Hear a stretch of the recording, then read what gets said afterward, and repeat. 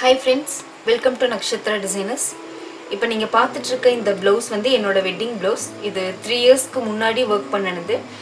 நிறைய பேர் வந்து கேட்டிருந்தது என்னன்னா work பண்ணி கொஞ்ச நாள் ஆக வந்து workலாம் dull ஆயிடுமா, colors fade ஆகுமா அப்படினு சொல்லி கேட்டிருந்தாங்க.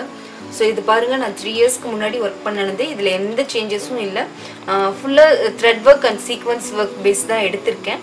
Beads இது மாதிரி நம்ம எதுவும் எடுக்கல. ஏனா beads கொடுத்தோம்னா ஒரு சில டைம் வந்து கொஞ்சம் டல் ஆகிறதுக்கு chances இருக்கும். சோ நான் அதனால இது full and full stones வச்சு நான் work பண்ணிருக்கேன். இது பாத்தீங்கன்னா இங்க neckோட outlineல பாத்தீங்கன்னா zari line கொடுத்திருக்கேன். ரெண்டு லைன் zari கொடுத்திருப்போம்.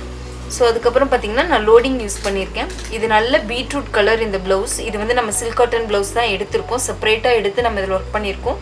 சாரியோட blouseல நம்ம வர்க் பண்ணல.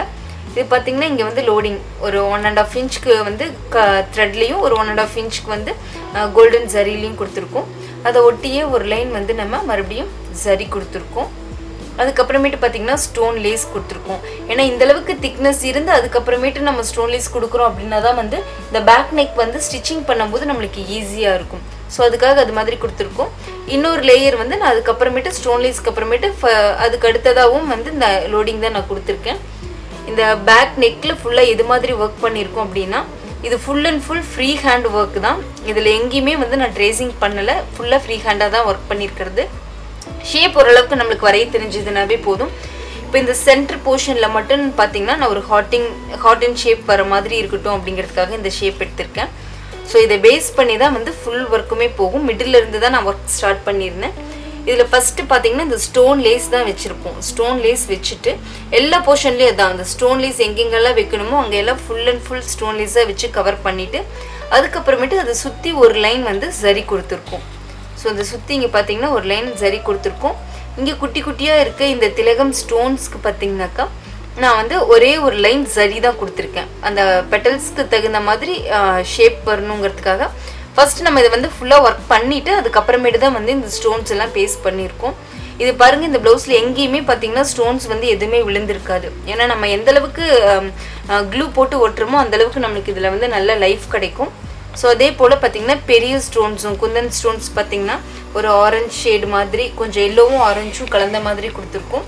இத ஒட்டியே வந்து நான் ஸ்டோன் லேஸ் கொடுத்து சரி கம்ப்ளீட் பண்ணிருக்கேன். அங்கங்க வந்து ஸ்டோன் லேஸ் யூஸ் பண்ணிருப்போம். அங்கங்க இது மாதிரி பாத்தீங்கன்னாக்கா வெறும் ப்ளைனா கொடுத்திருப்போம்.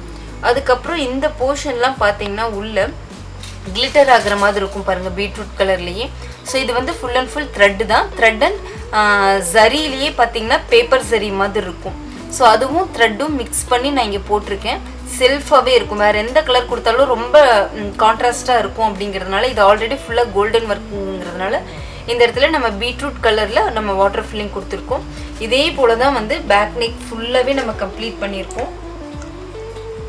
இந்த கிளாஸ் இத பத்தின ஃபுல் டீடைல்ஸ் இதெல்லாம் என்னென்னலாம் நம்ம ஸ்டிச்சஸ் யூஸ் பண்ணிருக்கோம் அப்படிங்கிறது பாத்தீங்கன்னா நம்ம ஆன்லைன் கிளாसेसல டீடைலா எல்லாமே கொடுத்திருக்கோம்.